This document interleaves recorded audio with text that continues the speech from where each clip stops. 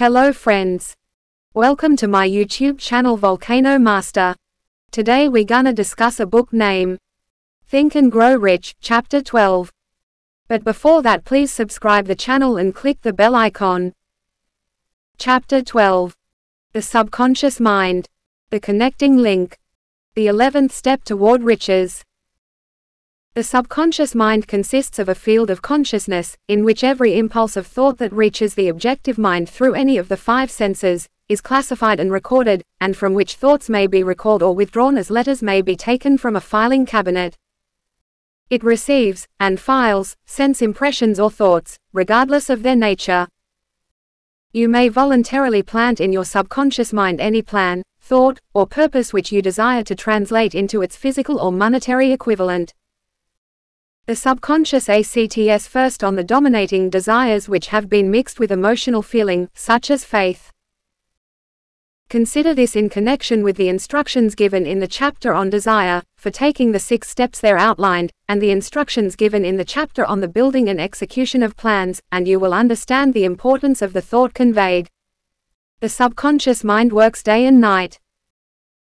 Through a method of procedure, unknown to man, the subconscious mind draws upon the forces of infinite intelligence for the power with which it voluntarily transmutes one's desires into their physical equivalent, making use, always, of the most practical media by which this end may be accomplished.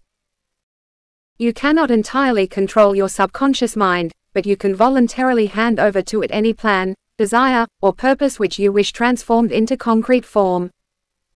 Read, again, instructions for using the subconscious mind, in the chapter on autosuggestion.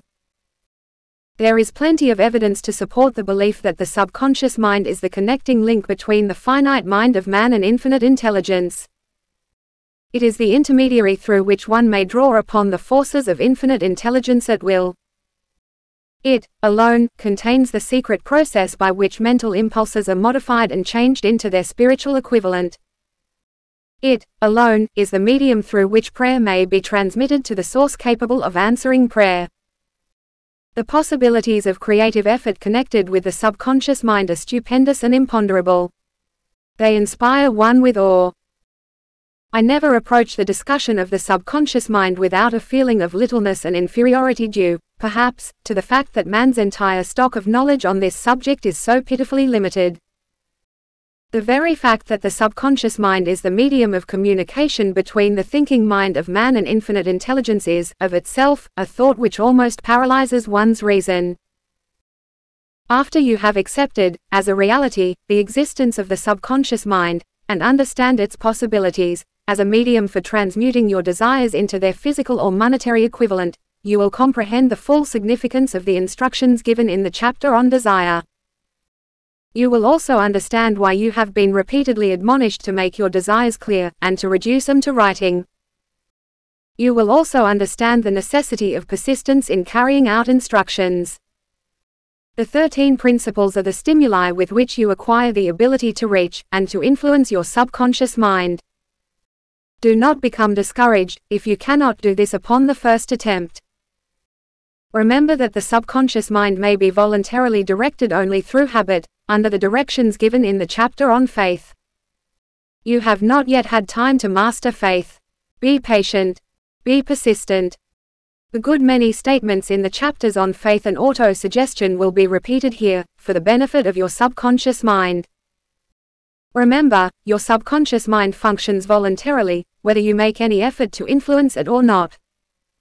This, naturally, suggests to you that thoughts of fear and poverty, and all negative thoughts serve as stimuli to your subconscious mind, unless you master these impulses and give it more desirable food upon which it may feed.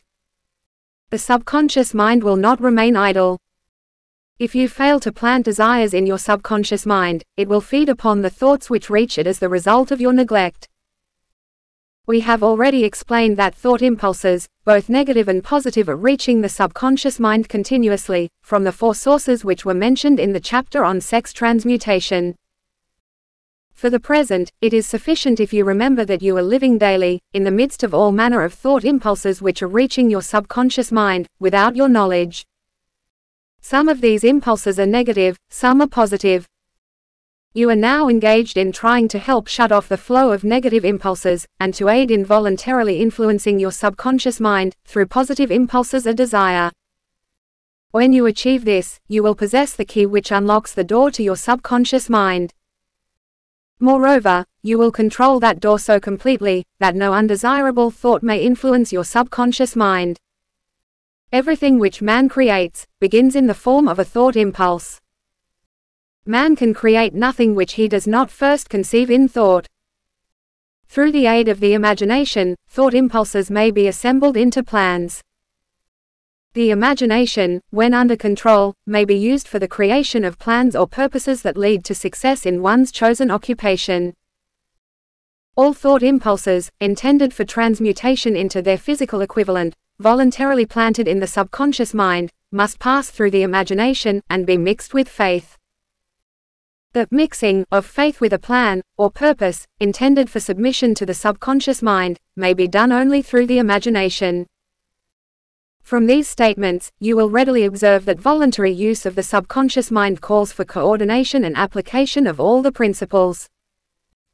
Ella Wheeler Wilcox gave evidence of her understanding of the power of the subconscious mind when she wrote, "You never can tell what a thought will do in bringing you hate or love, for thoughts are things, and their airy wings are swifter than carrier doves. They follow the law of the universe, each thing creates its kind, and they speed o'er the track to bring you back whatever went out from your mind." Mrs. Wilcox understood the truth, that thoughts which go out from one's mind, also embed themselves deeply in one's subconscious mind, where they serve as a magnet, pattern, or blueprint by which the subconscious mind is influenced while translating them into their physical equivalent. Thoughts are truly things, for the reason that every material thing begins in the form of thought energy. The subconscious mind is more susceptible to influence by impulses of thought mixed with feeling or emotion, than by those originating solely in the reasoning portion of the mind. In fact, there is much evidence to support the theory that only emotionalized thoughts have any action influence upon the subconscious mind. It is a well-known fact that emotion or feeling rules the majority of people. If it is true that the subconscious mind responds more quickly to, and is influenced more readily by thought impulses which are well mixed with emotion, it is essential to become familiar with the more important of the emotions. There are 7 major positive emotions, and 7 major negative emotions. The negatives voluntarily inject themselves into the thought impulses, which ensure passage into the subconscious mind. The positives must be injected, through the principle of autosuggestion, into the thought impulses which an individual wishes to pass on to his subconscious mind. Instructions have been given in the chapter on autosuggestion. These emotions, or feeling impulses, may be likened to yeast in a loaf of bread, because they constitute the action element, which transforms thought impulses from the passive to the active state. Thus may one understand why thought impulses, which have been well mixed with emotion, are acted upon more readily than thought impulses originating in cold reason. You are preparing yourself to influence and control the inner audience of your subconscious mind, in order to hand over to it the desire for money, which you wish transmuted into its monetary equivalent. It is essential, therefore, that you understand the method of approach to this inner audience. You must speak its language, or it will not heed your call. It understands best the language of emotion or feeling. Let us, therefore, describe here the 7 major positive emotions, and the 7 major negative emotions, so that you may draw upon the positives, and avoid the negatives, when giving instructions to your subconscious mind. The 7 major positive emotions. The emotion of desire, the emotion of faith, the emotion of love, the emotion of sex, the emotion of enthusiasm, the emotion of romance, the emotion of hope. There are other positive emotions, but these are the 7 most powerful, and the ones most commonly used in creative effort. Master these 7 emotions. They can be mastered only by use, and the other positive emotions will be at your command when you need them. Remember, in this connection, that you are studying a book which is intended to help you develop a money consciousness, by filling your mind with positive emotions.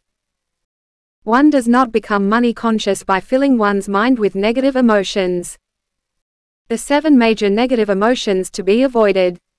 The emotion of fear, the emotion of jealousy, The emotion of hatred, the emotion of revenge, the emotion of greed, the emotion of superstition, the emotion of anger. Positive and negative emotions cannot occupy the mind at the same time. One or the other must dominate. It is your responsibility to make sure that positive emotions constitute the dominating influence of your mind. Here the law of habit will come to your aid. Form the habit of applying and using the positive emotions. Eventually, they will dominate your mind so completely that the negatives cannot enter it.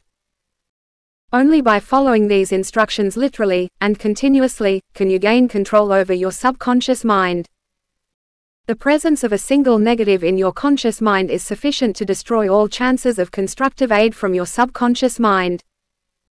If you are an observing person, you must have noticed that most people resort to prayer only after everything else has failed. Or else they pray by a ritual of meaningless words.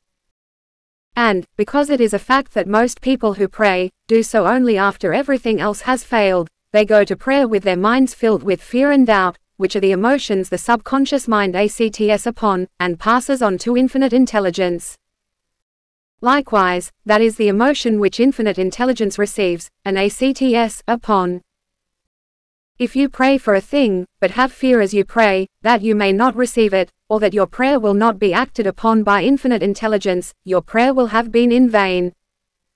Prayer does, sometimes, result in the realization of that for which one prays. If you have ever had the experience of receiving that for which you prayed, go back in your memory, and recall your actual state of mind, while you were praying, and you will know, for sure, that the theory here described is more than a theory. The time will come when the schools and educational institutions of the country will teach the science of prayer. Moreover, then prayer may be, and will be reduced to a science. When the time comes, it will come as soon as mankind is ready for it, and demands it. No one will approach the universal mind in a state of fear, for the very good reason that there will be no such emotion as fear. Ignorance, superstition, and false teaching will have disappeared, and man will have attained his true status as a child of infinite intelligence. A few have already attained this blessing. If you believe this prophecy is far-fetched, take a look at the human race in retrospect. Less than 100 years ago, men believed the lightning to be evidence of the wrath of God, and feared it. Now, thanks to the power of faith, men have harnessed the lightning and made it turn the wheels of industry. Much less than 100 years ago, men believed the space between the planets to be nothing but a great void, a stretch of dead nothingness. Now, thanks to this same power of faith, men know that far from being either dead or a void, the space between the planets is very much alive, that it is the highest form of vibration known, excepting, perhaps, the vibration of thought. Moreover, men know that this living, pulsating, vibratory energy which permeates every atom of matter, and fills every niche of space, connects every human brain with every other human brain. What reason have men to believe that this same energy does not connect every human brain with infinite intelligence? There are no toll gates between the finite mind of man and infinite intelligence. The communication costs nothing except patience, faith, persistence, understanding, and a sincere desire to communicate. Moreover, the approach can be made only by the individual himself. Paid prayers are worthless. Infinite intelligence does no business by proxy. You either go direct, or you do not communicate. You may buy prayer books and repeat them until the day of your doom, without avail. Thoughts which you wish to communicate to infinite intelligence must undergo transformation, such as can be given only through your own subconscious mind. The method by which you may communicate with infinite intelligence is very similar to that through which the vibration of sound is communicated by radio. If you understand the working principle of radio, you of course know that sound cannot be communicated through the air until it has been stepped up, or changed into a rate of vibration which the human ear cannot detect. The radio sending station picks up the sound of the human voice, and scrambles, or modifies it by stepping up the vibration millions of times. Only in this way can the vibration of sound be communicated through the air. After this transformation has taken place, the air picks up the energy which originally was in the form of vibrations of sound, carries that energy to radio receiving stations, and these receiving sets step that energy back down to its original rate of vibration so it is recognized as sound. The subconscious mind is the intermediary, which translates one's prayers into terms which infinite intelligence can recognize, presents the message, and brings back the answer in the form of a definite plan or idea for procuring the object of the prayer. Understand this principle, and you will know why mere words read from a prayer book cannot, and will never serve as an agency of communication between the mind of man and infinite intelligence. Before your prayer will reach infinite intelligence, a statement of the author's theory only, it probably is transformed from its original thought vibration into terms of spiritual vibration. Faith is the only known agency which will give your thoughts a spiritual nature. Faith and fear make poor bedfellows. Where one is found, the other cannot exist.